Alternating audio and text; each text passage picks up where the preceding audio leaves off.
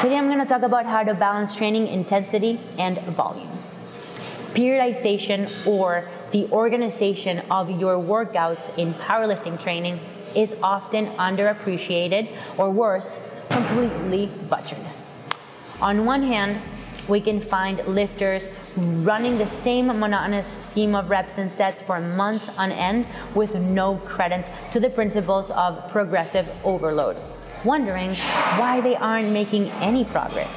On the other hand, we have lifters who redline every single workout, making out at an RPE 20 for each and every set that they do, also wondering why they're hitting a plateau in their performance. Finding a harmonious balance between training intensity, how heavy you're lifting, and volume, how much work we're doing, quantified by total reps, sets, and load, is the key to making continuous progress while minimizing risk of overtraining and injury. This balance is also crucial to ensure that the lifter is as prepared as possible for competition day. The ideal combination of volume and intensity will shift over the course of a training macro cycle to mitigate fatigue as much as possible. Fitness and fatigue tend to be inversely related. So, if our goal is to optimize performance and progress, excessive fatigue is our enemy. This is why the athlete who frequently exceeds his or her own capacity for training volume and intensity won't succeed in the long run. So, more is not always better. Believe me, because I had to learn that the tough way. Yes, it feels great to push past barriers in training, and this can be done strategically, but what matters most is that you execute just enough volume to drive the desired adaptations without impeding upon your performance in future sessions. This target is known as your maximum recoverable volume, or MRV. At the other end of the spectrum, there's athletes who are well below this capacity and unable to provide a strong enough stimulus to stimulate muscle growth and strength.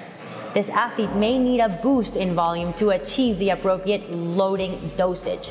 This concept is known as your minimum effective volume, or MEV, the threshold of work that must be reached in training to make steady, measurable improvements.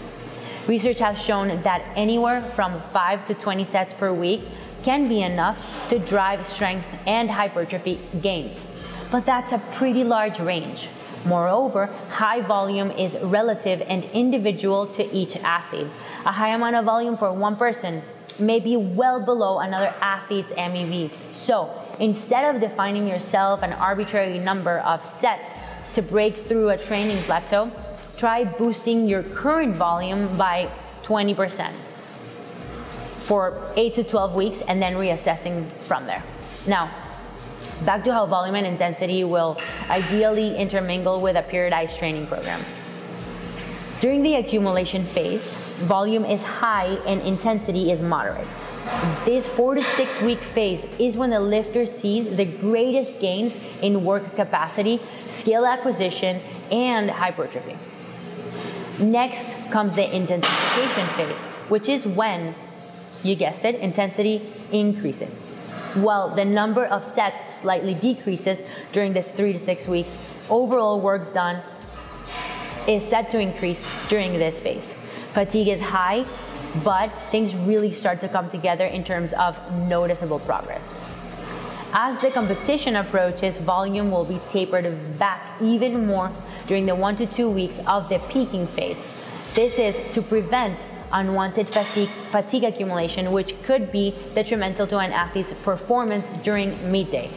During this time, intensity stays high to provide adequate stimulus for maximal force production, but performing fewer sets helps mitigate the risk of excessive tissue damage and subsequent inflammation that can be associated with high volume training. If you follow the program and everything goes as anticipated, which I might add, it rarely ever does, so be ready for hiccups, you will be perfectly peaked for your testing day and as prepared as possible to take that barbell for a ride. Volume and intensity play a cute game of cat and mouse during the training program, and that's just to be expected. So I hope this video helped clarify at least the rationale behind training periodization. As always, thank you guys for watching. Thank you guys for the support. If you have any questions, drop them down below or reach out to me on any of my social media channels and I'll try to get back to you. As always, thank you guys, and I'll see you guys on the next video.